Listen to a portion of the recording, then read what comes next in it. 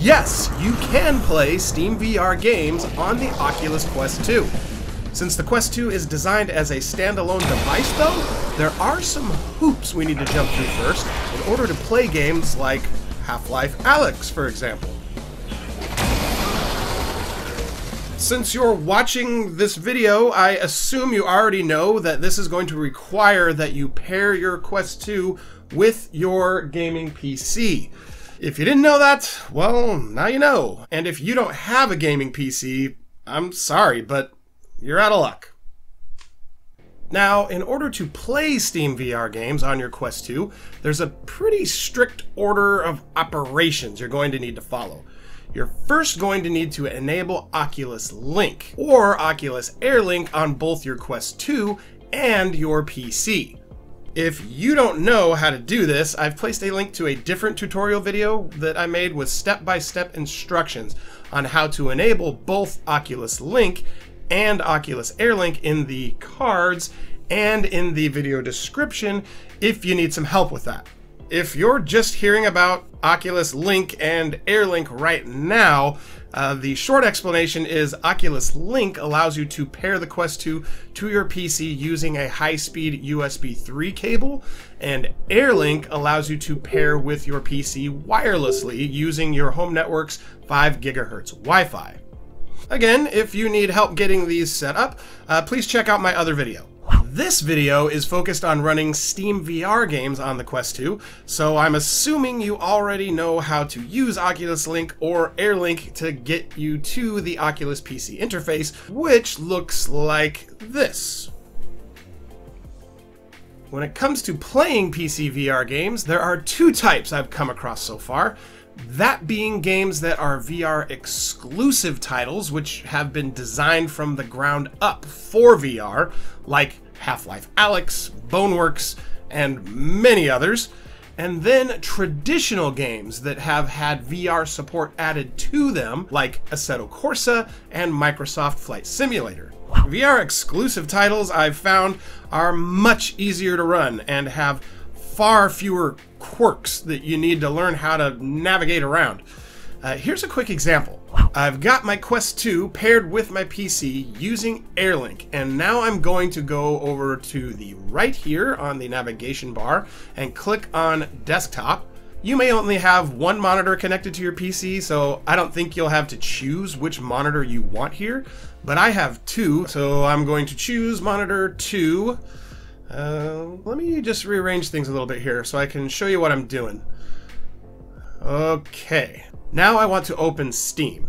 So I'm going to point and click on the Windows icon here on my desktop, and then I'm going to bring up the virtual keyboard by clicking on this keyboard icon here on the bottom right of the window, and I'm going to type in Steam and hit enter. You'll then go to your Steam library, and we need to launch the SteamVR app. One thing I forgot about, if you don't already have the SteamVR app installed on your PC, you're going to need to go to the Steam store and search for SteamVR and install it to your PC. It's totally free, and you need it in order to play any VR games you buy on Steam. Okay, back to the tutorial. You'll then go to your Steam library, and now we need to launch the SteamVR app. As soon as you launch SteamVR, you're supposed to be whisked away to the SteamVR interface, which looks like this. All too often, though, I find myself in nothing more than this space. While it's pretty and all, there's nothing here to interact with. If this happens to you, and it probably will, you'll want to press the menu button on the left touch controller, which is the button with the 3 lines. The SteamVR menu should then pop up and allow you to select what game you want to run. In this case, I'm going to select Half Life Alyx, and the game will launch. Since this game was built for VR from the ground up, you can navigate the game menus in VR and get straight into playing. It's great. Now let's take a look at some games that had VR functionality added to them at some point after they were originally released.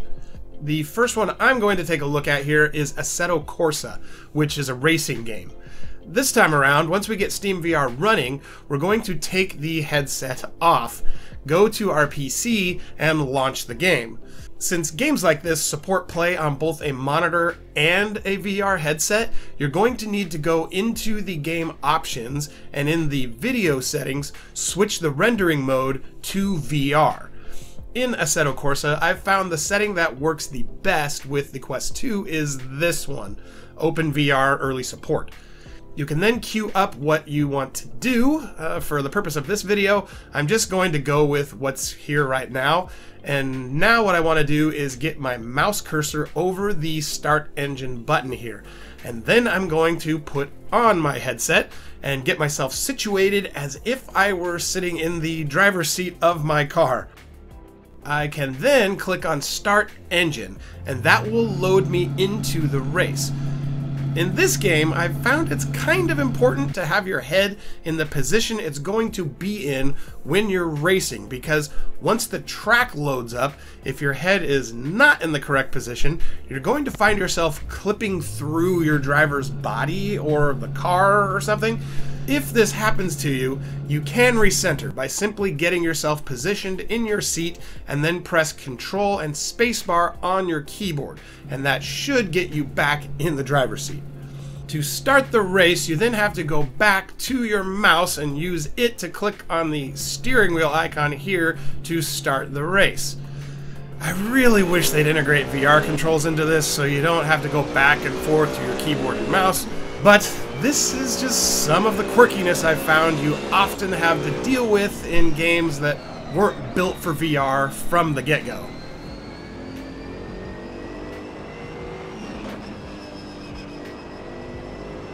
One other example I want to take a look at real quick is Microsoft Flight Simulator. Once again, once we have SteamVR running and we're in the SteamVR environment on our Quest 2, we need to take the headset off and go back to our PC and launch Flight Simulator. You'll get your flight all set up. As for me, I'm a total noob to this, so I'm still doing the flight training missions. I'm going to queue up one of those and then click Fly. It should then load up your flight, and the next thing you'll be prompted to do is click on Ready to Fly.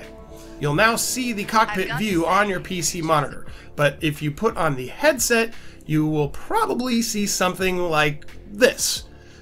Before you can view Flight Simulator in VR, you first need to switch over to VR mode. You can do this through the menu, but I prefer to use the keyboard shortcut and press Control and Tab at the same time on my keyboard. And that will toggle the game over to VR mode. As of the making of this video, VR controllers are not supported in Microsoft Flight Simulator. You have to fly with either your keyboard and mouse, an Xbox controller, or some kind of flight stick. Talk about killing the immersion. Being able to view the game in VR is cool, but not being able to interact with the things you see around you is a huge letdown. Asobo Studio, the developer of Flight Simulator, says they're working on implementing VR controls, but this has been the rumor since the beginning of 2021. It's currently the beginning of September 2021, and VR controller support is still missing. Anyway, this video isn't supposed to be a rant about missing features in games. It's supposed to be a help for those wanting to play SteamVR games on their Quest 2, or people having trouble getting SteamVR games running on their Quest 2, and hopefully it has been helpful to you. I know this is only a very small sample of games and potential hurdles to jump to get SteamVR games running on your Quest 2, but my hope is this will get you started and help you as you figure out the different quirks in other games that you may come across. So yeah, this is the end of the video, the part that no one watches. But for those of you still here watching, I have my Quest 2 playlist you can check out over there. Or down in the corner right there, we will see how well YouTube did at suggesting some other video that you may or may not be interested in watching.